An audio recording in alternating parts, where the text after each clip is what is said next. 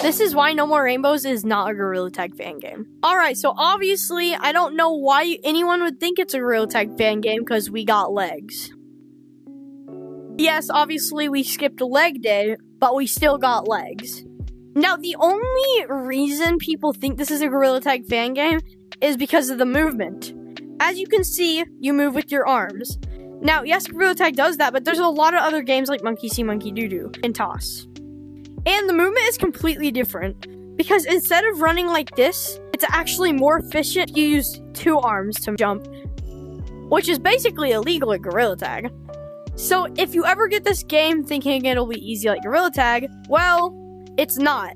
It'll be a completely different game. In fact, it was in development before Gorilla Tag was in development, so they couldn't have copied Gorilla Tag movement. Now, it's not just the movement. People also think the community is Gorilla Tag community. Now, the community is completely different. There's a little bit of Gorilla Tag community because a lot of famous YouTubers made videos on this, and they also make Gorilla Tag videos, but the community is completely different. And now let's talk about why people think it is a GT fan game.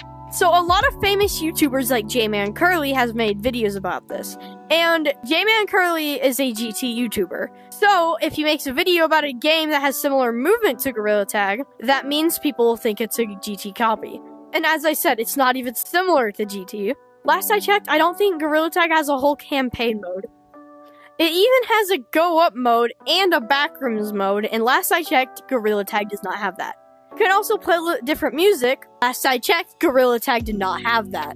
Now, GT does have a few game modes. Those game modes are Infection, Casual, Hunt, and Paint Brawl. No More Rainbows 2 game modes are Deathmatch and Chicken Catch. Not even similar to Gorilla Tag's game mode. Gorilla Tag has minigames, as we all know. No More Rainbows have different minigames, but they're actual minigames, not like fan-made minigames. These were made by the developers. Also, this game has Rage Mode. Rage Mode is basically a speed boost for a short amount of time that when you punch stuff, it goes up. There is normal, there is a little bit rage, where like you have a little nice glow, and then there's full Rage Mode that looks like this. It's crazy.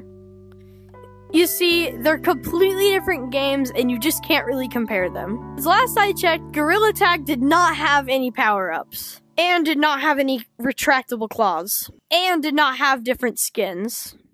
Alright guys, thank you so much for watching. I hope you understand this is not a Gorilla Tag fan game, and it is just a different game.